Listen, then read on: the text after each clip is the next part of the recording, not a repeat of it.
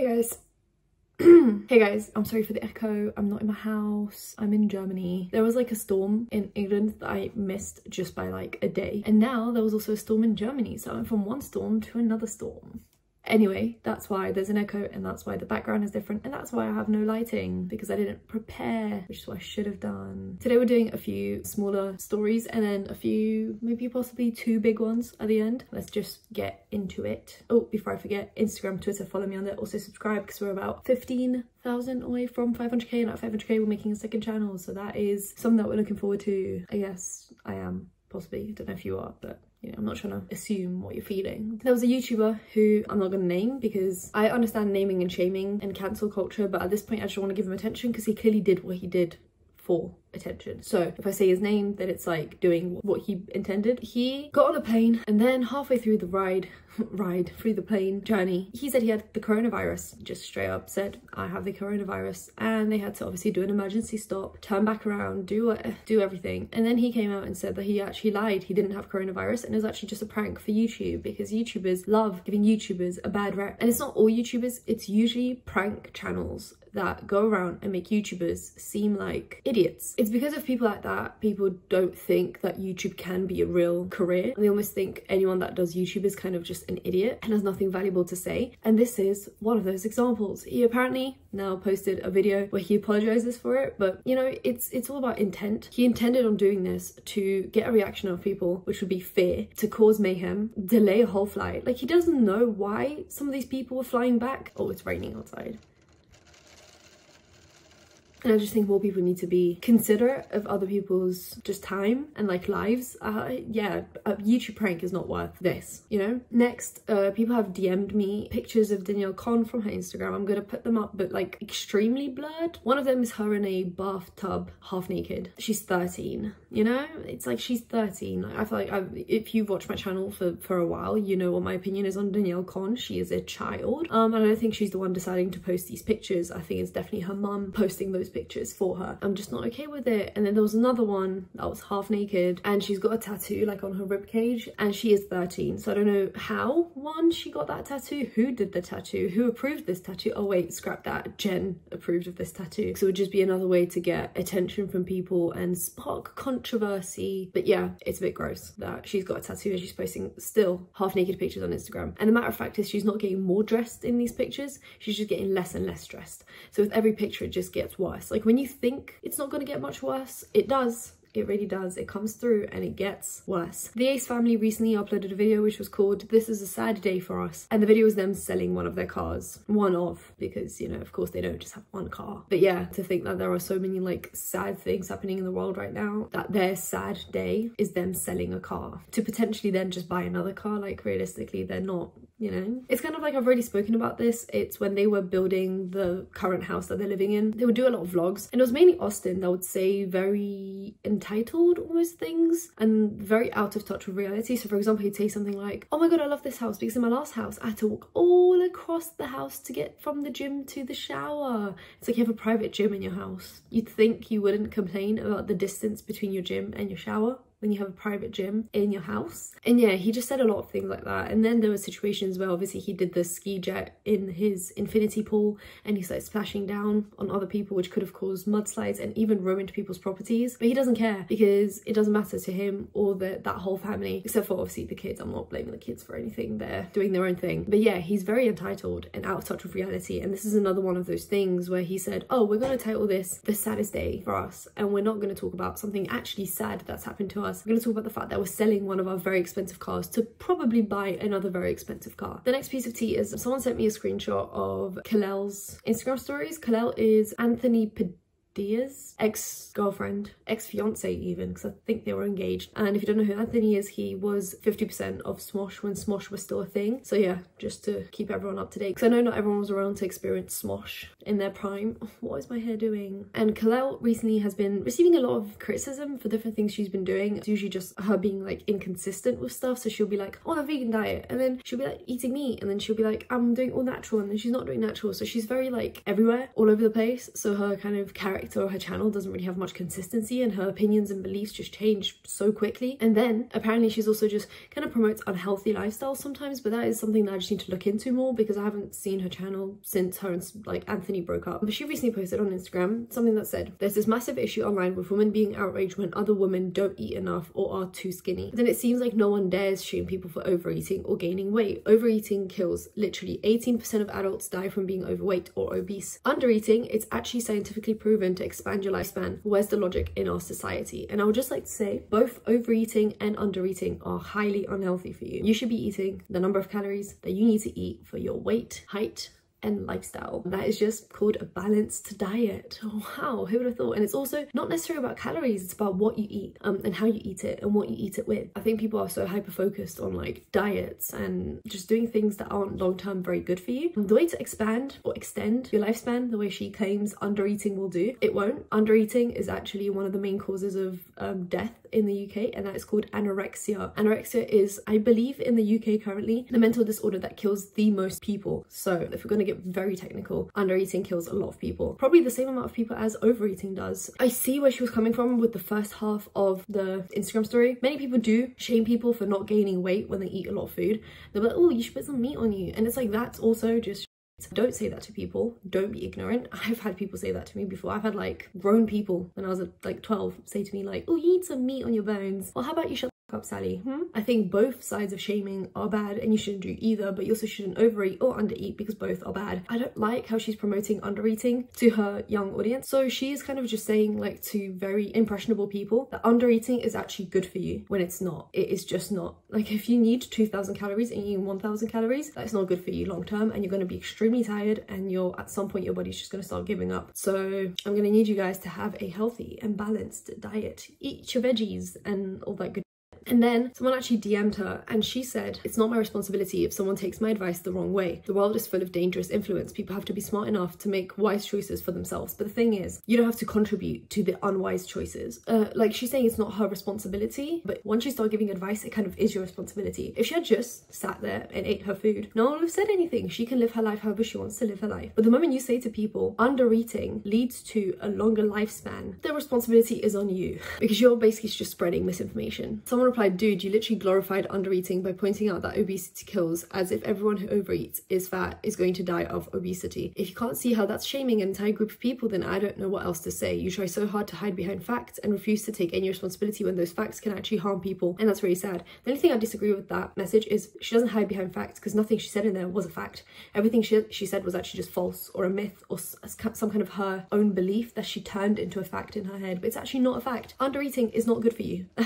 Neither is overeating, but undereating is not good for you. She said, no, I stated the fact that 18% of adults die from being overweight or obese. Sure, that might be a fact, but then she didn't say how many people die of undereating, because she actually claims that it's good for you. So I didn't say everyone who overeats is going to die of obesity. That's putting words in my mouth and being very dramatic. Now it's almost gaslighting, you know? I have a hard time understanding people who prioritize feelings over facts. Instead of expecting the world to censor itself and constantly cater to the feelings of others, people need to equip themselves with the tools to face such harsh realities. And then she said, Kalel, you could have easily just left that part out. You could have easily inserted actual information that would benefit people and promote healthy eating, but instead you provided statistics that are harmful both to larger and smaller people. You could have explained how and why undereating is beneficial. And then it kind of cuts off a little bit, but then it says, in case you weren't aware, it's okay to admit that you've made a mistake. It's not shameful to simply say, I could have worded that better, or I'm sorry for the communication. You responded to my comment on your video the other day where I said it's harmful to spread that idea that a possible solution to mental illness was just riding it out. And in your response, you essentially refused to acknowledge how ignorant that was, or how that mindset could be hurtful. I don't think you understand that human beings aren't computers. It would be nice if for once you could just reflect on your words and actions and realize that you say and do harmful things, and stop blaming others for having those reactions. I'm not blaming anyone for having an emotional reaction. I'm just saying I don't personally understand such reactions. And yes, I am making the correct choices. It doesn't matter how it's framed. Undereating is a healthier choice than overeating. No, neither choice is good. I just want to make that very clear. Undereating is just as bad as overeating. You personally not understanding, it doesn't mean it's acceptable to not take responsibility or to not acknowledge that you may be projecting harmful ideologies onto your followers. She says, I don't consider it harmful, otherwise I wouldn't have shared it. I know that it goes against society's current idea of what being healthy means, but trust me, the mold is changing soon. I've read hundreds of pages about this topic. You're completely missing the point. The problem isn't sharing information. The problem is the way you chose to present that information and the repercussions of sharing it in that way. There were so many other ways you could have presented what you believe the benefits of undereating are without calling out an entire group of people people and pointing out the dangers of their choices to make your choices look better, as if yours couldn't possibly be dangerous as well. And wow, what a wonderful way to end that conversation and just snap on Miss Kalel. Yeah, I think both lifestyles are bad, and somewhere bang in the middle would probably be ideal, but you don't need to shame people to get them to do what you think is right. But also sometimes what you think is right isn't always right. So there has to be some kind of a balance of what information or opinions or beliefs you share on the internet and how that can affect other people. And I know it seems like Kalel is in the stage of being like against social justice warriors, and she's so like edgy with her opinions, but that doesn't mean you always have to make people feel like just to prove your point. Next, Bretman Rock recently did a few posts with Calvin Klein, and he tagged Calvin Klein in the thing. He also did hashtag my Calvins and at Calvin Klein in the caption of those Instagrams, but there was no hashtag ad. And I'm assuming, considering it's hashtag my Calvins and at Calvin Klein everywhere, he was either sent those products for free, but knowing Bretman Rock and the following he has, he wouldn't just do promotion for some free underwear. So I'm assuming he got paid to post those pictures. That is all alleged, it's all my assumption, but it seems like this is an undisclosed ad. And Bretman Rock has recently also done an undisclosed ad. When he was called out for it, he put hashtag ad back in, but at that point it's a little bit too late, and I was hoping that he would learn from that and not do it another time, but here we are again. Tell your faves to put hashtag ad and stop doing undisclosed ads. Michelle Phan was recently called out for her medication ideas. She recently started using essential oils. Well, no, she's been using them for a while, but she put them on her Instagram story and said that she's using essential oils to fight off viruses. And now with the whole coronavirus outbreak, to be saying to people this essential oil helps with viruses, it's a little bit damaging. She seems to be very into those like natural medication ways, and I'm just very into like paracetamol and cold and flu medicine, you know? I don't believe in like essential oils or things like that. I think they can psychologically make you feel better, but then you need something to actually make you physically better. And she replied on her Instagram story, I found this on the Beauty Guru Chatter forum on Reddit. She said, I used to be a skeptic until my limited options led me to giving alternative medicine a try. The moral of this story isn't to discredit modern medicine, science, or any industries. The point I'm making is we don't know everything. In the name of science, we should always question everything in pursuit of truth, even if it goes against what you know and believe. So if you want to use essential oils, use crystals, do sound buffs, do you. Yeah, do you, but kind of like the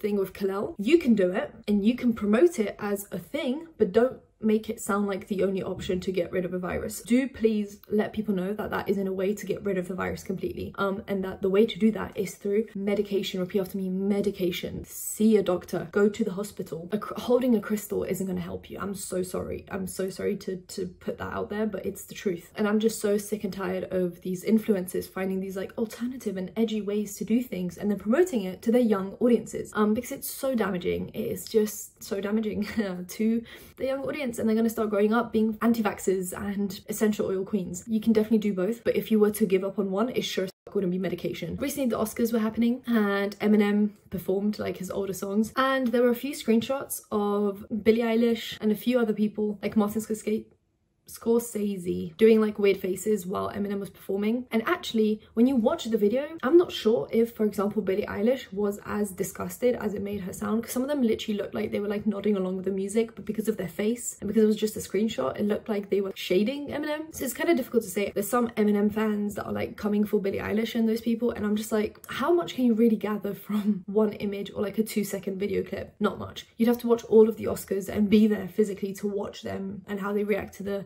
performance. It seems like they were being shady, but at the same time then in some other angles it doesn't seem like they're being shady. So I don't know, I don't know. Now onto the last two big stories. The first one is to do with Tana Mojo. Tana Mojo, I recently received a DM and I thought about it and I was like, interesting. Tana Mojo had 2 dogs. One she bought in 2016 and then one she bought a little bit later, and one of them was called Lumen. I remember that. I haven't seen those dogs in like 2 years. Where are those dogs? What happened to them? And did she just give them up because she was too busy and she was living her influencer lifestyle and she was traveling and she didn't want to take care of the dogs anymore? Because if she did, trash. I hate people that buy animals that they know they can't take care of and they're not responsible enough to take care of, and then they just give them up like used toys. Don't take up the responsibility of having a pet if you know you can't do it, if you know you're gonna just give them back, because pets get attached to the owners, and it's just so sad the amount of pets that end up back animal shelters and stuff, because it's usually around January and February time you know, when parents buy their kids pets for Christmas and then 2 months in they realize that the dog is peeing everywhere, it's a puppy, it's biting things, and they just don't want him anymore, so they give him back to an animal shelter. And that is how so many dogs get euthanized, because they just don't have enough space for all the dogs. So if you want a dog, you really got to want a dog and want to take care of it and take on the responsibility of having a dog for the next like 10 years, not just 2 months, and when you get bored just discard. So if that's what happened, I'm highly disappointed, or I'm hoping she's just not showing them, because for example, like when she travels, they're probably with her parents, hopefully, maybe, or like a manager or something. But if she just gave them back, trash. Recently Jake Paul had his fight, and after the fight he had obviously a lot of after parties, and at that after party was a girl called Julia Rose, who is his new girl that he was talking to. He mentioned in an interview that he's been talking to this new girl and she's so real, and he wants her to be his skis after he wins the fight or whatever. And she was at that after party and they were getting very close and cozy, and Tana Mojo was there, of course she was, and she was like being friendly with Julia, and I think she needs to get out of that situation. It's just not good for her. She even like staged a fight with Julia in front of Jake, prank him. But I think the whole situation is just so toxic and it's so unhealthy for her, because she's still around Jake. She still clearly can't, like, you know, get over him, because she's still hanging out with him, and only she's hanging out with him, she's hanging out with his new girl. And after filming a whole 45-minute long video about how he's been so toxic to her and so unhealthy to her, and he's been breaking her heart, for her to just keep on hanging out with him is not what I want to see from Tana Mojo. I want to see her prosper, either single or with a good guy for her, but not with Jake Paul, and definitely not with Jake Paul and his new girlfriend. Please have some respect for yourself, Tana, please, I'm begging. It's just so sad to watch. Next, a little bit of good news. Tana Mojo released hoodies, and it's something like basically about looking out for your friends and making sure that your friends are okay. It says it on the hoodie, and she's selling them, and all the proceeds are going to a mental health charity. So Tana Mojo is, even though she's, you know, putting herself in toxic situations, doing all that stuff and possibly not taking care of her dogs, she is donating a lot of money to charity, so I'm extremely happy about that. After everything, she posted a vlog from Miami, so like where all the fight was and the after parties were, but she started tweeting out saying, I just hope you're happy. I'm assuming that relates to obviously Jake Paul finding a new girlfriend. And then she says, you guys, shooting my show has been the biggest privilege of my entire life, and I'm so excited for the season to air, but shooting a reality show while processing a breakup and failing health has also been the most exhausting thing I've ever done. I am always exhausted. And that's what I mean. I think she's so tired. She needs to get out of that situation. It is so toxic and so bad. The snow is falling outside and it like changed the lighting in this video completely. Why don't I just stop filming now? This lighting is so good. And then she tweeted out saying, without you, I'm just in too deep. Oh, toxic situation. Clearly she's going through some poor health as well, as she said, and poor physical health as well as psychological health is never good for you. And I think she needs to get out of that situation right now. And the last piece of tea for today is some Jaclyn Hill tea. So the story started with Jaclyn Hill's Get Ready With Me, where she gets vulnerable and she talks about her anxiety and all her problems that she's had since the lipstick launch. And then she goes, I know you guys claim that I always just pop on YouTube when I have something to sell, and that's not true, but I also have something to sell to you guys, which was just kind of ironic that that's how that happened. And she said she was releasing a new product that she was going to be announcing very soon, and she had wished that she could move this product a little bit further down, this launch, but she couldn't because it was so long since they, you know, developed it and produced it, so she had to release it now. And it is with Morphe. We all guessed it. It is an eyeshadow palette with Morphe. It's basically just a volume 2 to the initial big palette that she had, not the vaults, but just a big palette. And this one is very like yellowy, orangey, pinky, reddy, purpley, that kind of a color story. The other one was more neutral with a few pops of like blue and turquoise, but this one is just very summery and warm, but still kind of neutral, but still kind of pop of color. So it's a really pretty palette. I'm not a big fan of big palettes anymore. I've realized that since like I bought my last big palette, which was the James Charles palette like 2 years ago, a year ago. When was it?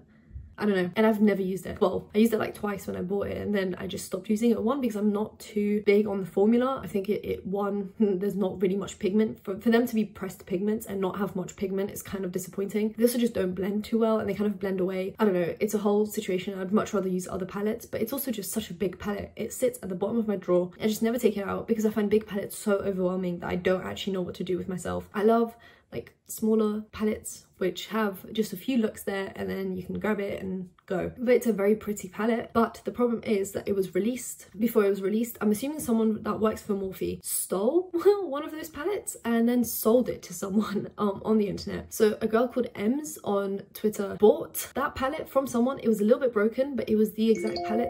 It was the exact palette that is being sold now by Jaclyn, and people kind of realized that because the color scheme of the palette matched the PR box that Trend Mood posted on Instagram. And then Jaclyn Hill tweeted out saying, having my palette leaked and that moment taken from me really sucks, but I'm gonna embrace this palette that I worked so hard on. I hope you love it as much as I do, and I think it's a great palette, but it's just kind of sucky that that happened, because I don't know how that one palette slipped out of the Morphe stockroom. I'm assuming someone at Morphe did that. She's also releasing some brushes with Morphe, which I'm also not a big fan of Morphe brushes. I think at the start they're like okay, and then they just get so scratchy, like so scratchy. If you use it on your eyes for more than like 5 minutes, it feels like you just makeup wiped your eyes for 5 minutes, which isn't a great feeling. I like more soft brushes because I feel like they do a nicer blend as well. Also, Jaclyn Hill in the promotional video looked so stunning. I think even though she's, you know, not very happy with the way she looks right now, and she's, you know, saying how her face doesn't look the way she'd want it to look because of a few ways that she's been dealing with anxiety, but in this promo, she looks gorgeous. The makeup, the outfit, the hair, chef's kiss, she looks so good. If I was a little bit of a Jaclyn Hill fan, or like more of a Jaclyn Hill fan, and was more of a Morphe fan, I would definitely jump on this palette purely for how the promo looks. The promo really sucks you in, but you know, knowing Morphe quality and not really trusting Jaclyn Hill with product, I'm not going to be purchasing this. If you guys enjoyed this video, give it a thumbs up, comment down below, anything, comment down below, and subscribe because I post videos whenever something happens, but usually about 3 times a week. I don't think that's going to happen this week because I'm on holiday, but you know, we can always hope. So hit that bell and you'll know when that's happening. Follow my socials, the description down below, and I'll see you in my next one. Bye guys.